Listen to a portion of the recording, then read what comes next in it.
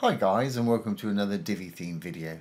This is Jamie from System22 and webdesignandtechtips.com. Well, we had a question. Somebody was asking us how to get two drop-down menus on mobile. Right here we've got two menus at the top here. We've got a secondary, the blue one at the top, and a primary, the white one here. If we take a look on mobile, I'm using Google Chrome here with the inspector tools. If I hit F12, I can bring up my inspector tools and hit my little responsive toggle. If we look at it on we're looking at an iPhone 12 there, we've just got the one menu, or one drop down I should say, and it's incorporated both menus into it. There's our secondary, history, gallery, team, and there's our primary. It's put them all into one. Somebody was asking how we can have two drop downs on mobile. I'm not quite sure why they want this, but it's pretty easy to do. So I've done another one here. And if we look at this on mobile, you'll notice that we've got two drop downs here. Here's our primary, got a little drop down for the primary here, and a drop down for the secondary here. Really easy to do, so let's get started. I'm going to go ahead and close this down. To do this today, we're going to go to the Theme Builder. To get to the Theme Builder, go to your dashboard. Once in your dashboard, go down to Divi, and there you'll find Theme Builder. Go ahead and click on it. It'll take us to this page right here. If we take a look at our original here, we've got a secondary and a primary menu. You could actually get rid of the secondary and just add a menu module underneath, but then you'd have to copy and paste it to all pages and make it a global item. We're going to use the Theme Builder, so this way it'll automatically be at the header on all of our pages. So I'm going to scrap the one I've just done, hit the little trash can item, and I'm going to hit the little Add Global Header button. Build Global Header. Okay, and by default it puts in a section, a little blue tab there. We've got to add a little row, the green tab, and inside the row we've got to add a little module. I'm going to use the menu module. I'm going to keep this very simple today. We're not going to do much in the way of styling. There's the menu module. Just click on it.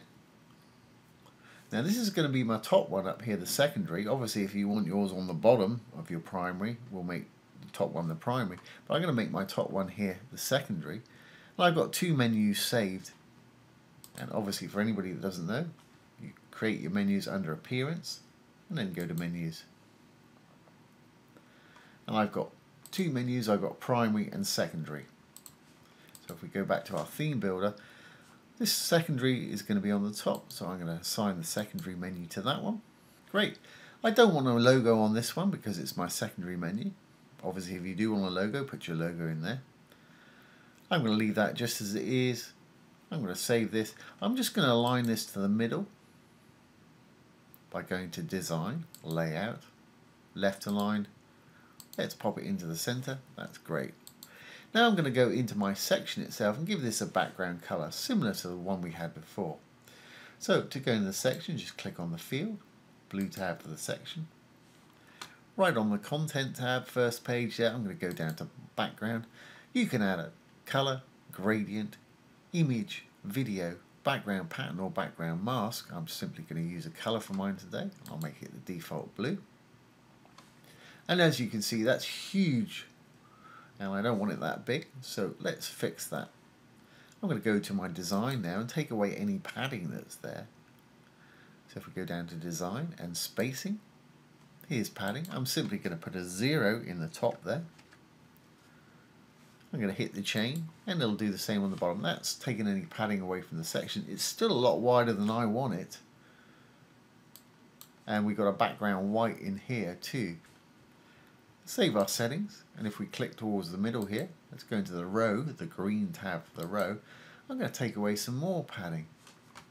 Again, I'm going to go to the design tab to spacing. I don't want to take all of that away. If I take all of that away, it'll be a little too short, I think. So if I put a 0 in, we'll have a look. There we go. Actually, that's not too bad, but I don't want that background color in our menu here. So that's fine. I'll leave the row just as it is. I'm going to go into our menu now, dark tab for the module, which is the menu, and I'm going to take the background away. We roll down, there's the background, still on the content tab. Little trash can will take that white default background away. And let's make that text perhaps white in color so we can see it. So I'm going to go to my design. Here's the menu text. Active link, I'm going to keep that white, and the menu items, I want those to be white too. Great. Well, that's our sort of top one, or what was the secondary menu taken care of. Let's add the main menu now. And to do that, I'm going to add a new section. So just click up here. Little blue button to add a new section. I'm going to make it a regular section. I'm going to use a single column on this again to keep it simple. Again, I'm going to use that same menu module because this will be our sort of primary menu with logo. And it's already put my default top menu in there. Again, you can select whatever menu you want here. I do want my logo in this one. So I'm going to add the logo. We're still on the content tab here. Hit the add image. Roll on down. There's my little logo. And that's way too big there, and I'd kind of like to have this perhaps centered in its menu box here. So let's go over to our design now. Here's the menu text. If I roll down a little bit, I'm going to align mine to the middle of its little column there. I'll leave the color as what it was there. Let's go down to space sizing now. And I'm going to make that logo a lot smaller. I'm going to say perhaps, let's have it 200 pixels wide, 200 px, maybe 250. Obviously you get yours the size you want it. Let's have a look at it on tablet and mobile. This is common to all Divi modules. If you hover over the dark writing once you're in there, you should see some logos appear. Go to the element you want to affect, which in my case is the width here. And we'll roll on the little mobile phone icon, and you can select tablet and mobile. So I'm going to hit the phone right here. Just want to see what it's going to look like. It's not too bad, a little bit big on phones. Let's take that down to maybe 200 on a phone. Yeah, that works for me. Obviously it's too wide top and bottom, but that bit's absolutely fine. Let's go back to our desktop now. Okay, let's save our little menu settings there. I'm happy with that. And again, we're going to go into the section. I'm going to take most of that padding away, if not all of it. So let's go in there, design, spacing, and again, I'm going to put a 0 in there and hit the chain. I will put a border on the bottom, or a slight border, just so you can see where the bottom of this is. Still in our design tab. I can show that spacing, and just below we've got border. You can do all at once here, or you can do them individually here, top, right, bottom and left. I just want to put one on the bottom. I'm going to have it just a pixel wide, there it is. And it's a little too dark, so I'm going to hit the black color there. Going to go in, and this variegated slider here is opacity or transparency. I'm going to take that pretty much all the way down, so it's just a little light grey line. That's okay. I think it's still slightly wide for me at the top there, so let's save our changes here. Let's go into the row. We've taken all the spacing away from our section there. So let's go in the row, which is the green tab again. And we'll go into spacing here, and we'll knock that back a little bit, top and bottom. Let's try 10 top and bottom, maybe too much. Actually, that works out quite fine. I'm pretty happy with that. Obviously, if you want more or less, just put a smaller number in there. That works too, actually. I think my logo might be still a little bit too big, but I'm going to leave it just like that. So when you're happy with your menu, I'm not going to spend any more time decorating this. Obviously, the decoration's up to you. Save your changes there. Save my row changes. Go down to the little purple button. Save your changes there. Hit the little X. And we're back here again. Make sure all the changes are saved with the little green button up here, and we've created ourselves a nice little global header there. So here was the original. I know we're not exactly the same. I haven't pushed these. I've just done this very quickly today. So if I refresh this page, we'll have our new menu now, and because it's global, it'll be on all of the pages. So there's our new one. Like I say, I haven't pushed these left, but it gives you the idea. Now if I hit my F12 and we take a look at it on mobile, we've got our two little drop downs there. And there's a little issue there slightly. Looks like our top one is behind the bottom one. But we can fix that with what they call a bit of Z index. And also it looks like I need to give this a background color too. So this is working, but this one, I'm not seeing my menu items here. So let's firstly try giving it a background color, see if that makes any difference. Let's go back into our theme builder. Okay, what we need to do is go into our little menu up the top here. This is the one that we're not seeing very well there. We'll go over to our design and to drop down menu here.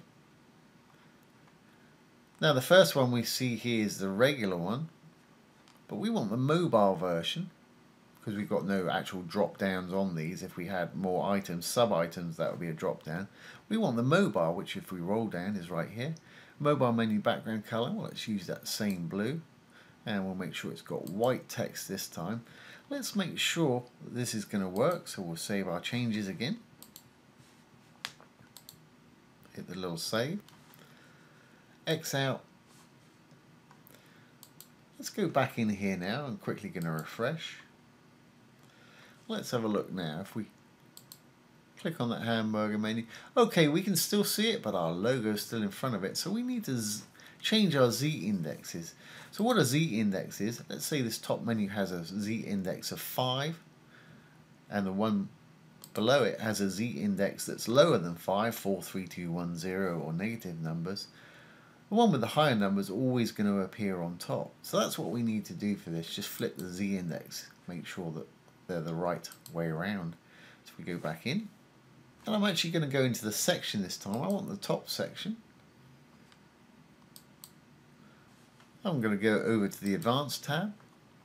Down to Position. If we roll down a bit, here we've got a Z index. So we're in the top one, the blue one. We want this to be on top. Let's make that 500. Put in whatever number you want, but you want to make the second one lower. Now if we go into this section now, to Advanced, Position,